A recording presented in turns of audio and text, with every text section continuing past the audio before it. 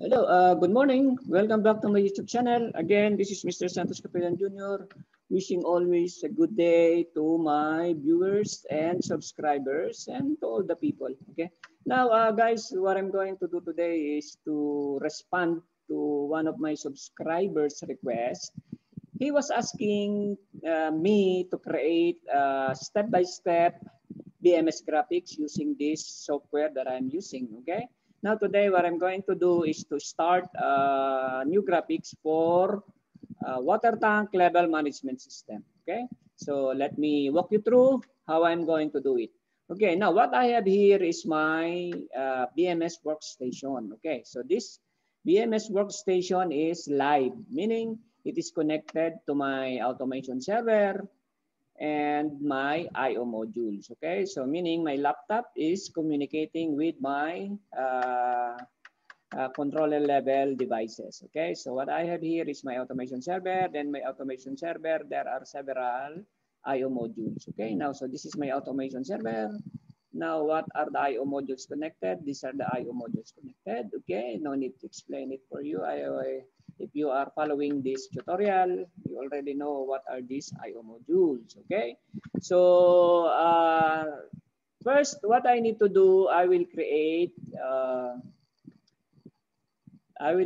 folder.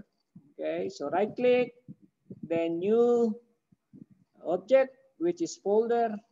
Okay, so folder, it will create a folder.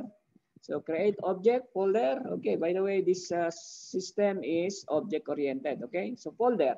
Naming the object. So what is the name for this? Since this is for my water tank level management system, so I will say water tank level management.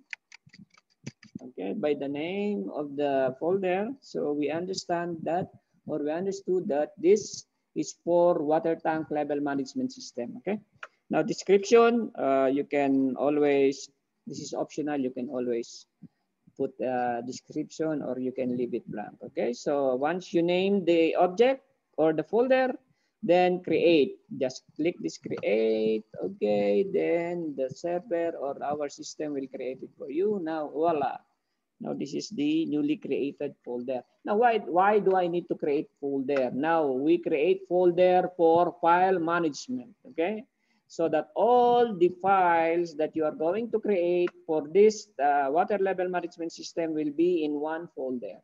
Okay, because if you have several files, sometimes it's really hard to remember where I put that file, where I put that file. Okay, so to implement this file management system, so we are creating folder. Now here, I will right click in my folder, then I will create a new object. Now this time I will create the graphic object. Okay, now what will be the name of this graphic object? Okay, so I will name it water tank level management. Okay, so water tank level management, once again, okay, the path will be created automatically by the system, then description, no need. Then next, okay, then the file format is TGML. Okay, so graphic file TGML, then we can say create. Okay, now we can collapse this. Then here we have here our water tank level management system. Now this file is empty. Okay, so we need at least to create or put some objects in this empty graphic file.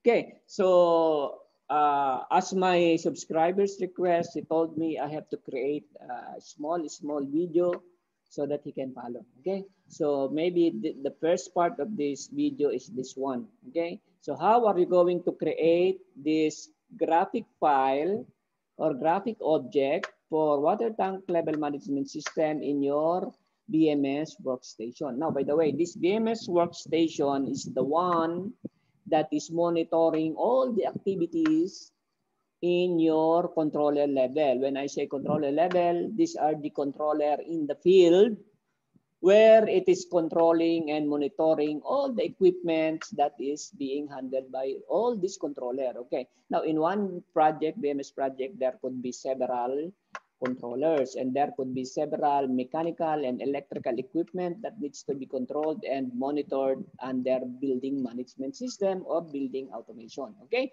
So what I have done here in this tutorial is to create the graphic file for my water tank level management system. I'm doing this to help the beginner in building automation or BMS so that they will be able to understand how they are going to create BMS graphics, wherein these graphics will be the one to pull or get information from the field and display it in the workstation so that the BMS operator or the engineers that is following or maintaining the system will be able to see what is happening in a specific equipment. Okay, so guys, it is a very short tutorial.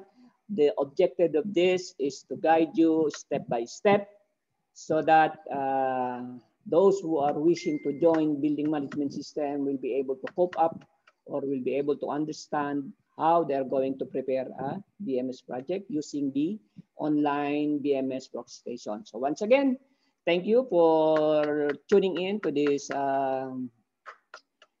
short video clip, and I do hope you will always support this channel. And as usual, Santos Capillan Jr. is always saying God bless us all.